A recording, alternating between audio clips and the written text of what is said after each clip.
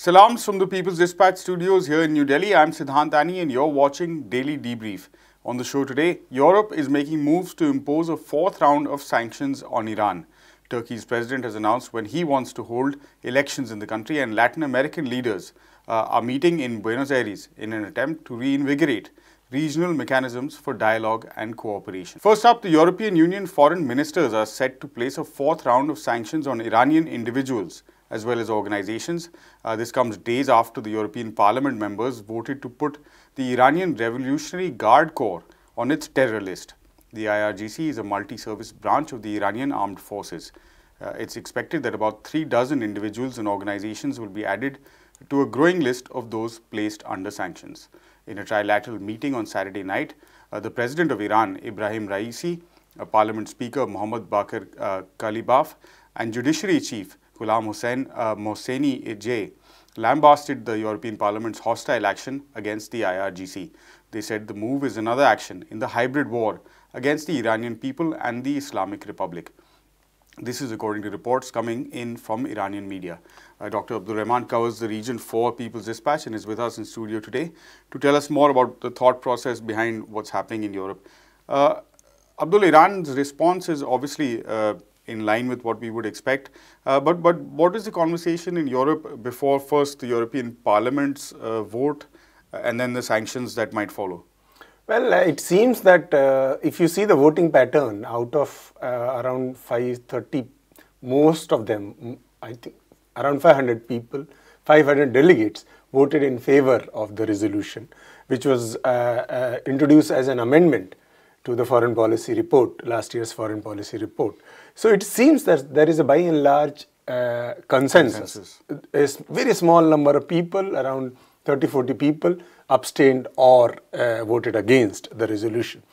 It seems, as Iranians have claimed, that Europeans have forgot about their own foreign policy interest and are basically following what US is doing. We all know that US has already sanctioned IRGC in 2018 under the so-called maximum pressure campaign. And the Europeans are now in a position or in a situation where they want to do whatever the US wants to do. We should see it in the context of what is happening in Ukraine and what has been the larger position of European Union when it comes to its policy vis-a-vis the crisis in Ukraine. So it seems on the similar pattern, since US had sanctioned a particular set of countries, European Union will do the same. Despite the fact that European Union, particularly Joseph Borrell, during his, as it was reported in the media, during his conversation with Iranian foreign minister, said that it seems that they were not very keen to, the individual countries, the member countries are not very keen to implementing the IRGC sanctions or making it a terrorist organization. But the fact that European Parliament overwhelmingly accepted a resolution calling IRGC a terrorist organization shows that there is hardly any space for the difference of opinion. It may be that the individual countries choose not to follow what European Parliament has prescribed. Ultimately, it is just an opinion. Yeah. It has just it's a resolution which has a value for rhetorical sense, nothing beyond that. But given the larger pattern which we have seen in last few months, anything can happen. Right. This comes soon after, as we've talked about, the pretty much the death of the Iran nuclear deal. It comes at a time when Iran is going through its own domestic issues, but also going through an economic crisis because of sanctions that have been imposed for several years. What impact will it have on regional stability as well as the country itself? It's very obvious, it seems. Iranians have made it very obvious. The foreign minister, Abdullahian, had said that if individual countries choose to implement the European Parliament's resolution, it can mean anything. It can mean that Iran will leave NPT as well. That is a very strong statement to make. Iran has been one of the original signatories of the nuclear non-proliferation treaty, and it has been one of the few countries, despite the vilification carried out by US and other, who has adhered to the strict monitoring protocol of the IAEA. He also said that if it happens, he will expel all the monitoring teams from Iran. It means that the European Union, with this particular move, has pushed Iran to a wall, and now Iran has nothing else to do. So far, when the talks were going on JCPOA, despite the fact that it is well-known fact that it is almost dead, there was a scope that someday at least one part of the treaty set of countries which were part of the original JCPOA are not openly hostile to Iran. They are ready to negotiate on certain issues, and they are initiating the dialogue. The talks in Vienna were primarily mediated by these European signatories. Yeah. But now that if the European signatories choose to take the similar position as US, it means that it's a complete breakdown of any diplomatic efforts in the future. And of course, it will have a very bad effect on not only the larger non-proliferation attempts, disarmament attempts in the world, in the global politics, but also on regional front as well. All right, thanks very much, Abdul. We'll ask you to stick around because we're talking about Turkey next and want your inputs on that as well. In Turkey, of course, the president has announced that May 14th is when the country's next parliamentary and presidential elections will take place. President Recep Tayyip Erdogan, who of course plans to seek re-election, made the announcement on Saturday at a youth conference in the Bursa province. A video was released later on. Erdogan has been leading Turkey since 2003, first as Prime Minister and then since 2014 as President. He faces his toughest challenge in these 2 decades as the country deals with multiple challenges, not the least of which is the economy. Abdul, we've been talking about Turkey and the elections and all the issues surrounding it. It's a NATO member nation and at a very critical part in the geography of the world. In terms of the timing of this announcement as well as the timing of the elections itself, any particular political sort of trends that you notice?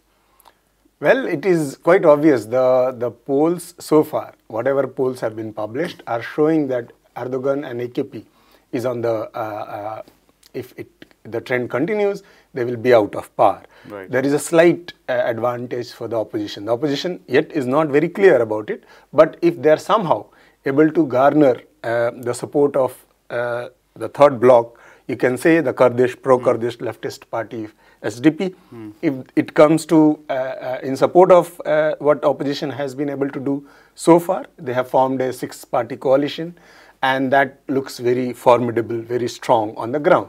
So if that continues, it seems that Erdogan has a very, chances are that he may lose. And that is the main reason behind this advancement of the date. The original dates, dates were in June for this election, and now it has been advanced by almost a month.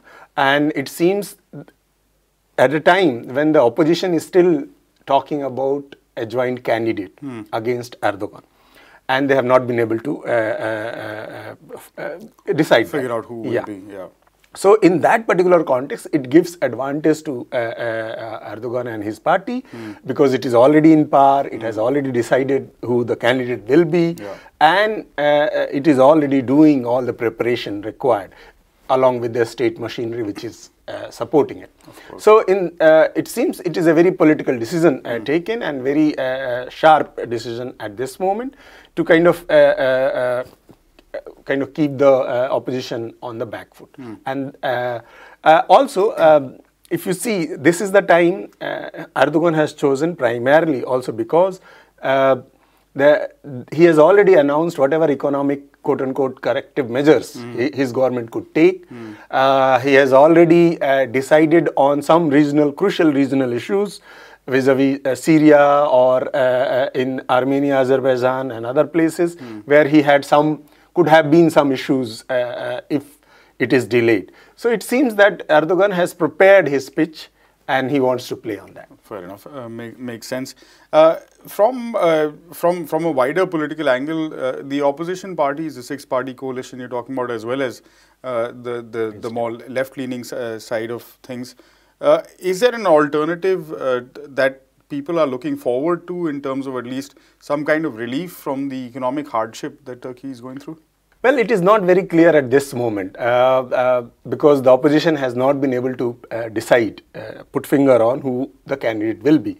If there is a candidate, then it is the chances of figuring out whether he or she will be able to contest or give challenge to Erdogan or not, despite the fact that there are parties which have advantages. Whether that will may convert into the parliamentary election, that will create more seats for them. But whether that will convert into the presidential election also, that is one thing which is not clear. The mayor of Istanbul, who was persecuted a few months back, was the strongest candidate. Whether it is not clear yet whether he will be chosen as the candidate of the joint opposition or not, given the fact that there is a legal case, there is a case against him, though that case does not bar him from contesting the election, but nonetheless it can become an issue. Right. So that is one part. The second thing is it is yet not clear whether HDP will support the six-party coalition. So far, they have said that they are going to contest independently. They will have their own candidate, and that may divide the votes of opposition votes, and that can create advantages for Erdogan in that sense. So there are many ifs and buts till the opposition decides its strategy and comes up. There is hardly any time left for them now. Until that happens, it is difficult to predict what will be the overall situation. But if you see the larger political mood in Turkey, and as I said before, the polls also indicate that mood, particularly among the working classes, particularly among the middle and lower middle sections of the Turkish population, which had been the traditional voters of Erdogan and AKP, for various reasons, for economic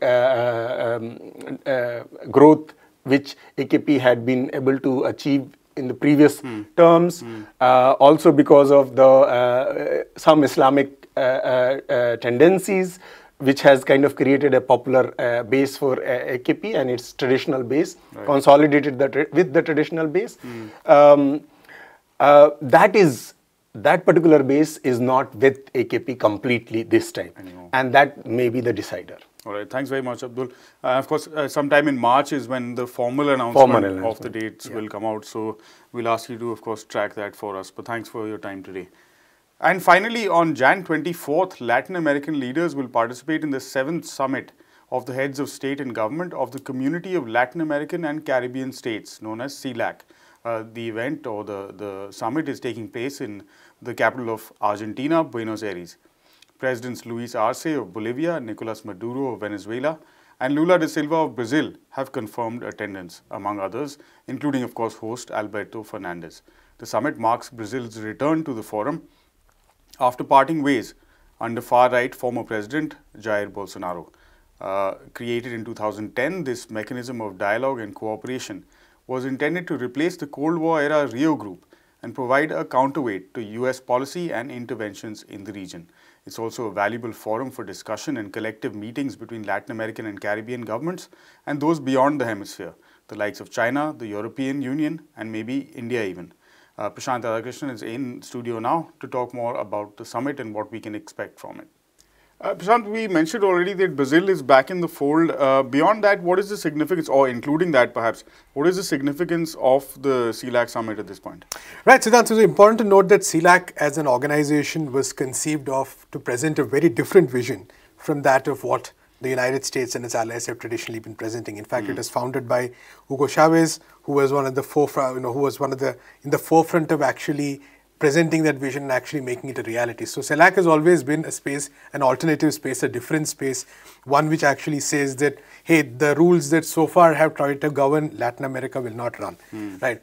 And now it's true that CELAC took a bit of a hit over the past, in the second half of this decade, or the decade basically, when there was this whole right-wing turn to power. Many countries, right-wing governments came to power. For instance, in Argentina, and we know it happened. We know it happened in Brazil. We know it happened in many other countries.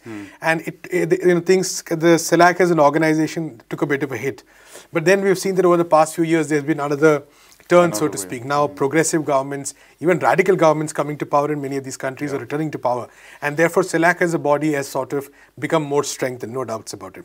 And I think so the continuation of this trend is what we see in Brazil's returning to CELAC. Brazil has a historic role in this. Lula has a historic role in this. Lula, in fact, organized a conference in 2008 that was a precursor to the inaugural CELAC conference in 2011. Right? And in 2020, Jair Bolsonaro withdrew from CELAC, saying that it was supporting what is the usual rhetoric. It was supporting dictatorial regimes, which means countries like Cuba. So you can guess the legitimacy of these arguments. So Brazil's coming back to power. One of the first things Lula did after we are assuming office, and that really shows that Brazil is very committed to this process of regional integration, but on different terms from what the United States suggests. And it's also important to note that, for instance, Nicolas Maduro of Venezuela is going to be attending that meeting. It's a very important thing. Again, like I said, let's go back to 2018 and 19, when Venezuela was surrounded by hostile governments on all sides, which were attacking their revolutionary process, the Bolivarian Revolution. And now things have changed to the extent that Maduro has been invited. He's attending a CELAC meeting, which is a very good sign for regional integration. So all in all, I think it's a very positive moment, the fact that there are governments from across Latin America which are meeting, which have differences, of course, like all governments have differences, but which are meeting, in a space of cooperation, in a space of harmony. The CELAC is not like the Lima group, which was set up by Canada, comprised all those right-wing governments at a time, and their sole purpose was to apply pressure on the Venezuelan government. And this is a space of cooperation, of dialogue, etc. So that's a great thing.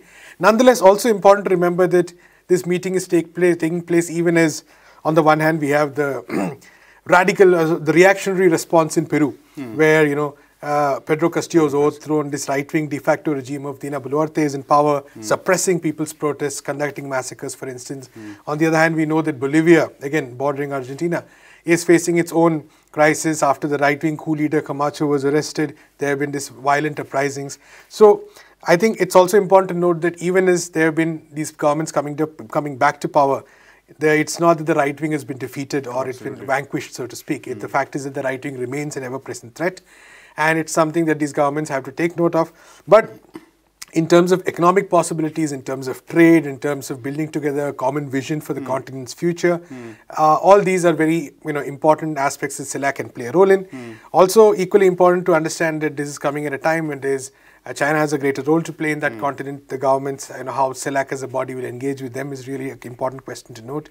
And there's also a lot of hope that some of these countries together can present, along with other countries in the global south, a different way of how the world should be structured.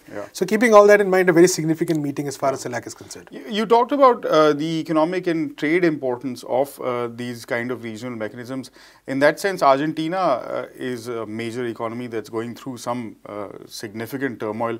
How important is it that Argentina are hosting, and then talk about the wider sort of beyond the hemisphere implications of it? Right, Siddhant. So it's very important that Argentina is hosting it because right now the government, of course, the right-wing critics of the government have already labeled this some kind of a conference of dictators, etc., because they're unhappy with Nicolas Maduro or Daniel Ortega or the representatives from Cuba participating, and they're raising a lot of hue and cry because the elections are scheduled to be held this year in Argentina, and that's a very important process. But I think for the government in Argentina, this is an important summit because it brings together all these like I said, leaders from across the continent. It also, in some sense, is a positive reinforcement for Alberto Fernandez government, which is facing a host of attacks. And we do see that in Argentina, there is the right wing attempting to come back in various ways, using, for instance, the process of lawfare by which Vice President Cristina was targeted, using, for instance, attacks on various aspects of the government. And also there's a large economic crisis, like you pointed out, a lot of which has to do with the kind of conditionalities the IMF has imposed. So there have been a lot of disagreements over there as well. So for Argentina is one of those countries in the midst of that kind of crisis. We talked about other examples like Pakistan or Sri Lanka. Argentina, of course, benefiting from having a very progressive government under President Alberto Fernandez.